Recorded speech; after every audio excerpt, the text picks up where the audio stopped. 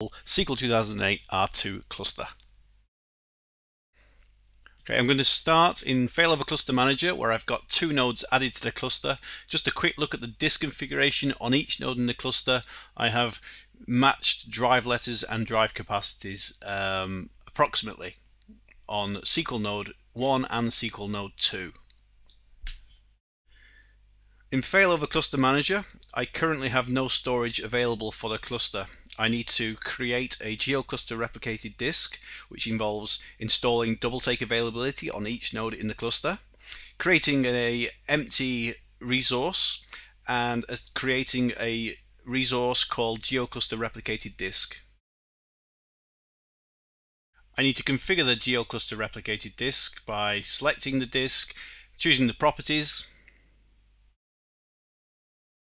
configure a resource name, configure mirror properties, make sure block checksum is enabled for a database replication set, and delete orphans. Choose a drive to replicate and click OK. Finally, bring the resource online. I'm going to very quickly create another GeoCluster replicated disk.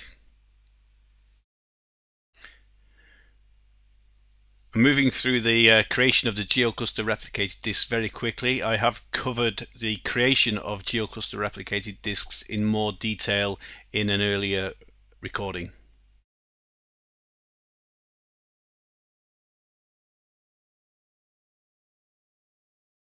This time I'm going to call it h:logs1. It's going to be the logs disk for my first SQL cluster.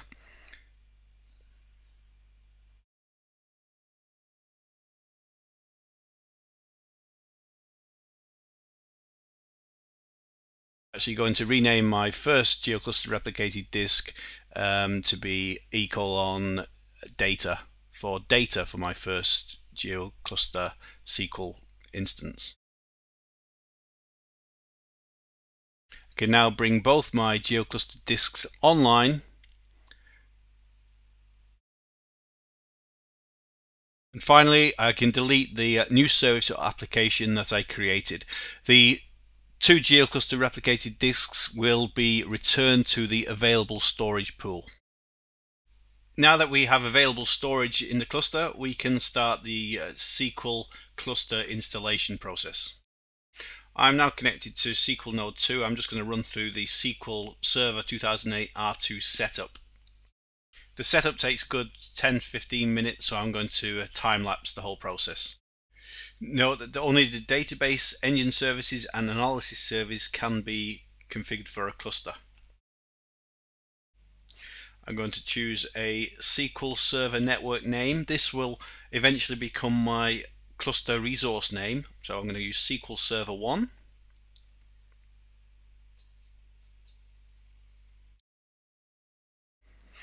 Here I could choose an existing cluster resource group or just accept the default. Again, I can choose which disks I want to be involved in my cluster. I'm going to choose both my E drive and my H drive, both my GeoCluster replicated disks, and just label them data and logs accordingly. I'm going to specify an IP address. On my local subnet, I could use DHCP, but I'm going to use a specified fixed IP address. I'm also going to choose a domain account for the SQL service to run under.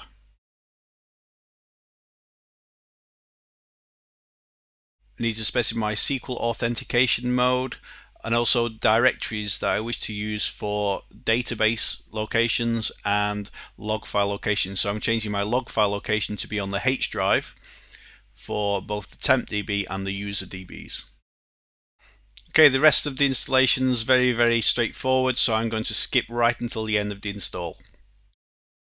Okay, so SQL is now installed on the first node in the cluster. The bad news is I need to do the whole process for every other node in the cluster. Okay, I am now on the second node in the cluster. Just to show you the slight difference, I am now going to specify add node to a SQL Server failover cluster. This will give me the opportunity to add this new node into an existing cluster. I'll skip ahead till the installation is complete. Okay, so SQL Server is installed on each node in the cluster, and I'm now ready to do some failover testing. Okay, now this is in real time. I'm going to right click on the SQL Server and specify move to another node, and we'll see the actual SQL Server going offline, gracefully shutting down the SQL services on the active node, which was SQL node 2, and then we'll see the resources restarting on SQL node 1. The failover duration really is the length of time it takes for the SQL services to start.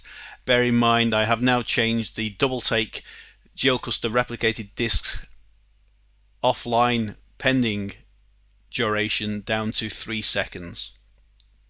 You can see the final stage is for the GeoCluster replicated disk to re-establish the connection from the new active node, which is SQL node 1, back to SQL node 2. The replication syncs in the opposite direction. I'm now going to conduct a real failure of the cluster active node. First of all, I'll just set up a continuous ping that we can observe on the screen. Then I'm going to connect to SQL Server Management Studio, connect to the SQL cluster, select databases. I'm just going to right click and create a new database.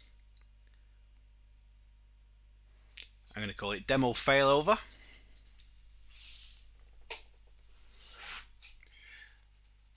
I'm going to just go into my database. I'm going to create a new database table. Add a few columns. Now, these database changes won't be committed to disk until we actually save them. So before I do that, I'm just going to open up the management console for SQL node 1. This is a Hyper-V virtual machine.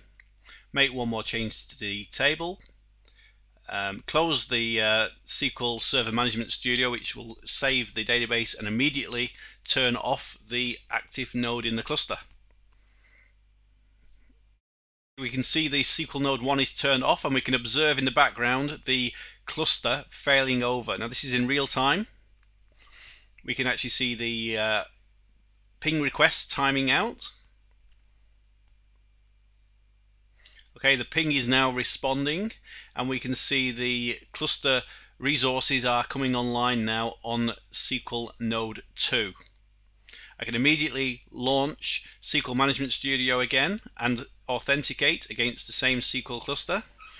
Browse the databases folder, see my demo failover database, open up the tables, and I can open up the columns and see the columns that I'd created earlier.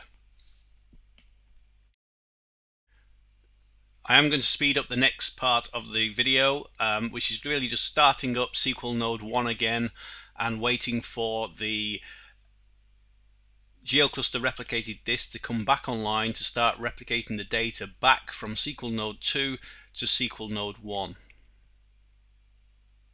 does take some time for Windows to start, for the cluster services to start, and the double take service to start. We can now see the GeoCluster disks are back online and the target status is OK. It is now possible to move the entire SQL Server back from node 2 to the node 1, which has been brought back online again.